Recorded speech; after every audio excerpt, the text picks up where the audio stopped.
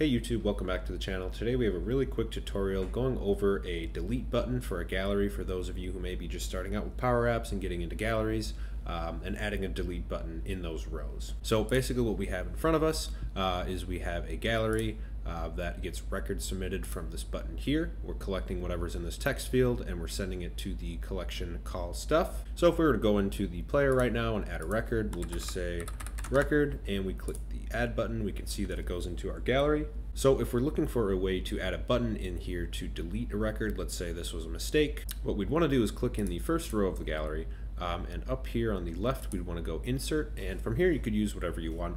There's a trash can icon in Power Apps already, but if you want to use a button or something else, but for this video we're going to use the trash can icon, so we're just going to type in trash and you can see it shows up under icons. We can bring that over here to the right, maybe make it black and scale it down a bit. So to get it to delete this record, what we want to do is click on it, make sure we're on the onSelect property, and we want to call the remove function. So you want to type remove and then an open parenthesis, and we can see up here that it's looking for a collection or a data source, and then specifying which item to remove. So in our case, the data source we're looking to target is this call stuff data source. So what we want to do is type in that.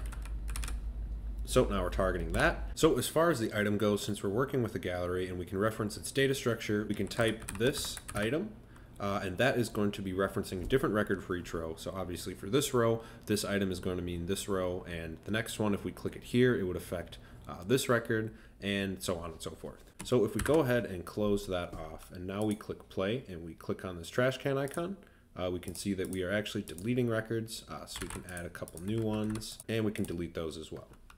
So another quick tip is if you want a button to clear out the entire gallery, let's say we want to remove all records from this data source, what we can do is we'll click on the insert and we'll put down a button.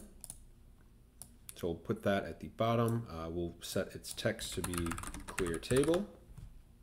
And if we go to the onSelect property of this button, what we want to do is remove the false from here, and we will add a clear function and open that up. So all clear once is a collection name, and it will clear out everything in there. So we can put our call stuff collection and close that off.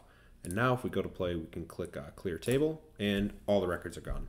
So like I said, just a really quick tutorial video for anyone that's just starting out with galleries. Let me know if you have any questions in the comments below. Hope you enjoyed the video today. Make sure if you did, please like and subscribe, and we will see you in the next one.